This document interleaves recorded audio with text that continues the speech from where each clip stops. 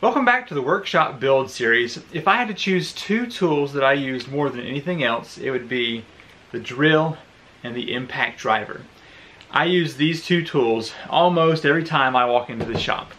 So I want to put these into a French Cleat storage system that will be easy to use and look nice. So let's jump into that build right now. So here are my thoughts. I have this piece of 3/4 inch plywood here, and I think it's going to be the perfect size. Now my drills are pretty old, so you can see they use the old 18-volt battery that's really big.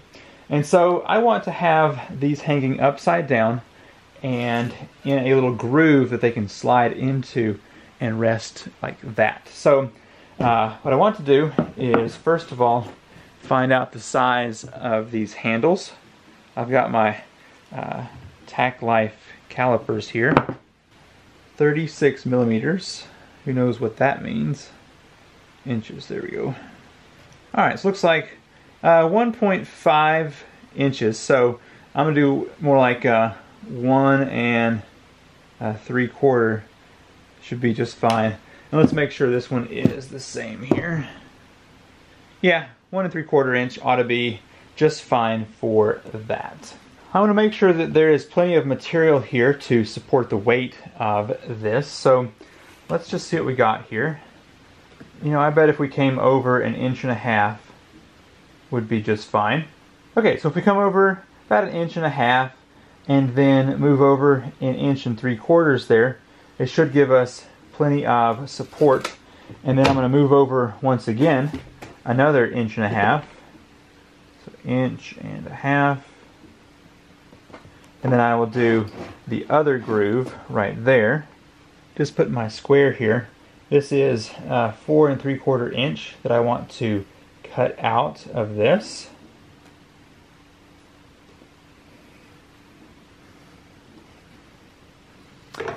Okay, so hopefully what I have left here is enough material that if this is sitting in here to this point right here, it won't be hitting the wall with the back. So anyway, I'm going to make 2 of these grooves, and as you'll notice, there's some extra space over here. I've got plans for that as well.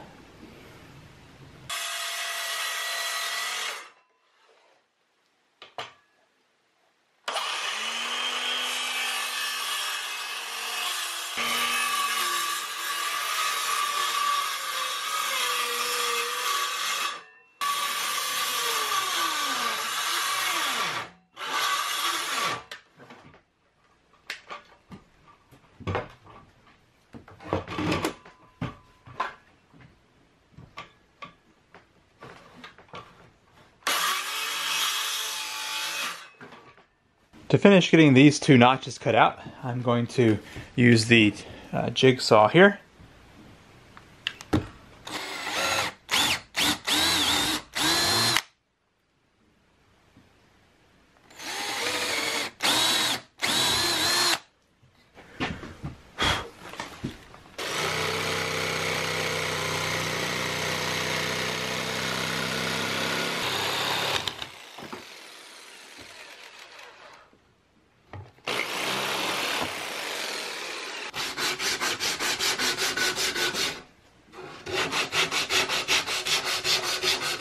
Well, I thought I would do a test fit here, and it works really well like this.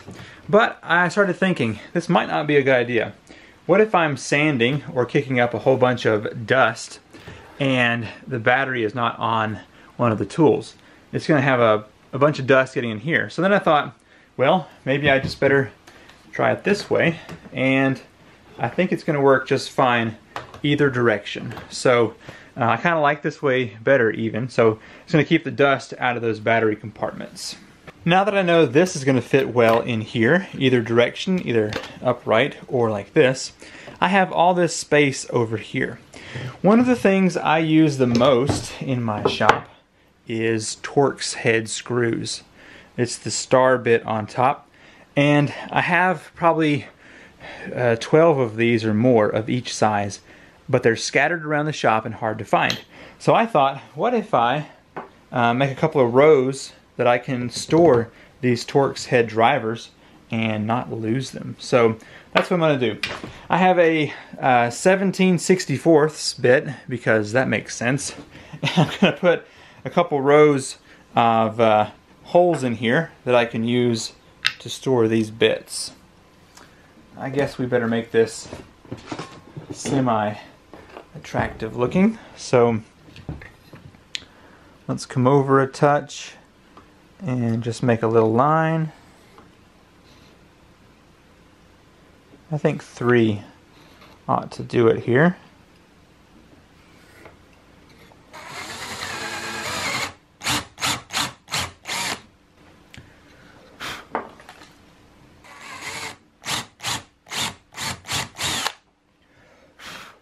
Okay, and so basically I'll be able to just stick these like that in there, and I can pull them out whenever I need to use that size bit.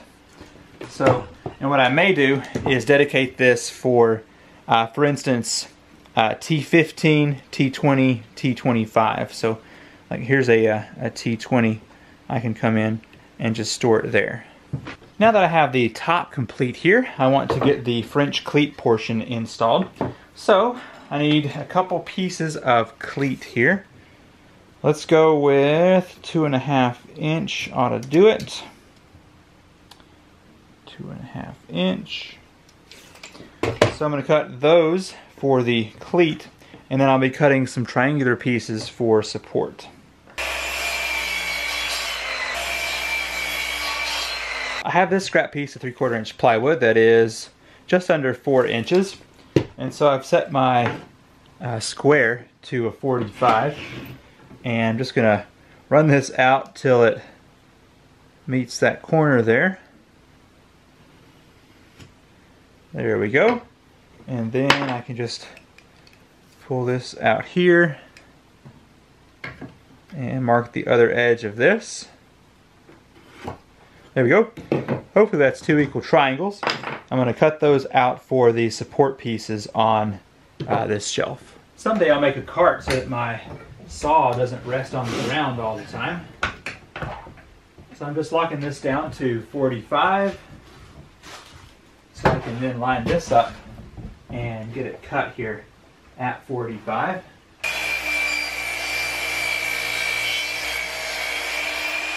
Assembly should be pretty straightforward. I'm going to flip this over, and I want a cleat piece to go here on the edge, and then I want a triangular piece to go here to lock that into place on the shelf.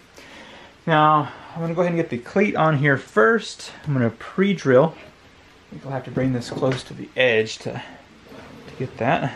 So I've got this cleat where I want it. Just do a little pre-drill. Okay. Now I'm going to use some Titebond 2 wood glue here just to make sure this thing really stays on well. Don't need a whole lot of it here.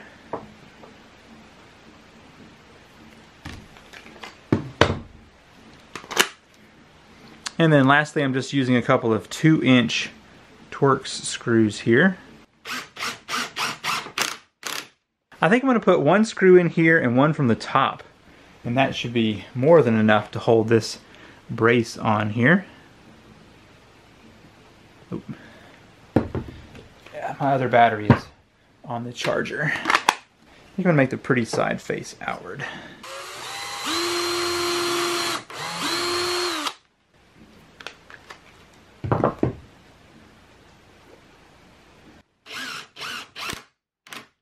So I'm going to flip this back over and work here on the top side and just put another pre-drill hole right here so that I know it's going to be locked down really well.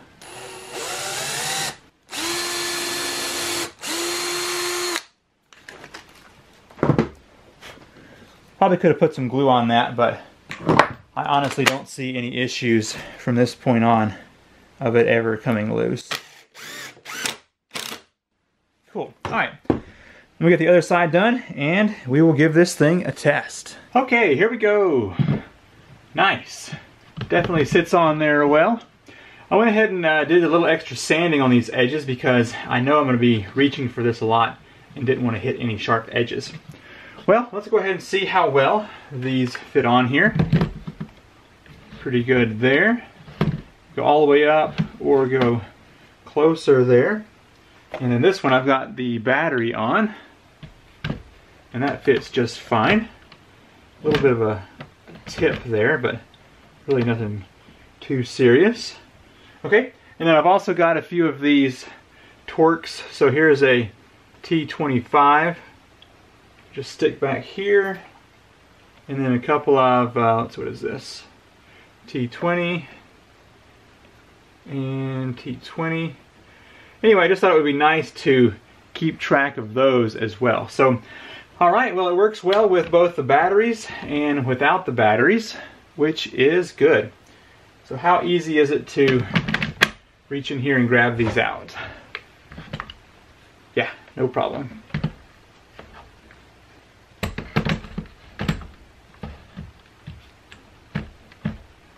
So that one could be a little tippy. Wonder, turn this way. Hey, there we go. That's even better. Check that out. And now I can just reach in there and get it as it's supposed to be. Cool. I like that a lot.